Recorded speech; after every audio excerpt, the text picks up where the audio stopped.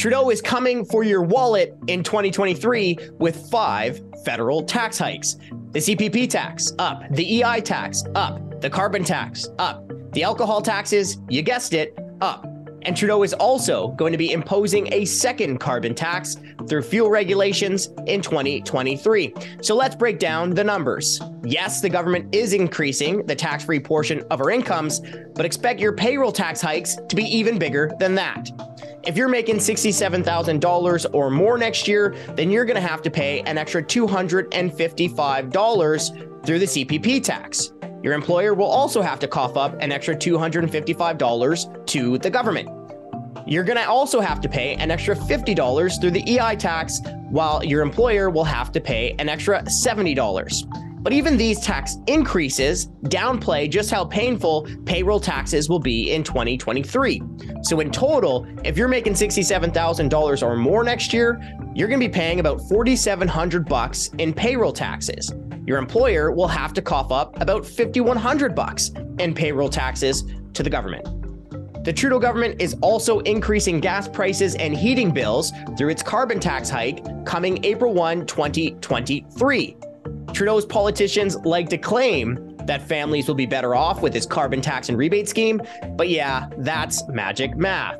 The parliamentary budget officer shows that the carbon tax will cost the average family between $402 all the way up to $847 in 2023, even after the rebates.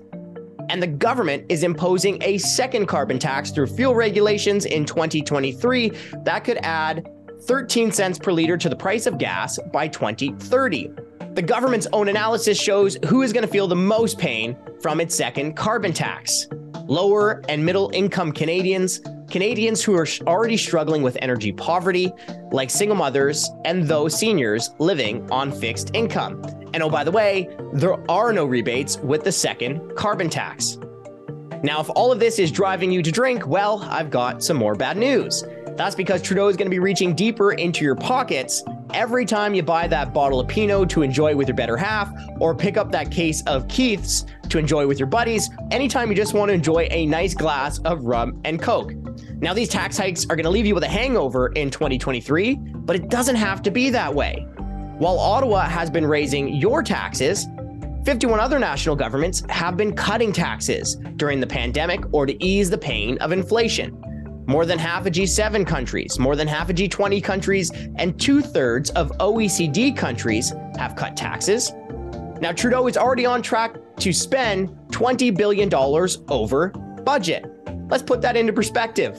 If Trudeau just kept on track with his big spending budget that he tabled in April, there'd be enough money to cut the sales tax from 5% to 3% and still lower the deficit. So here's a New Year's resolution challenge for Trudeau and his band of bureaucrats in Ottawa.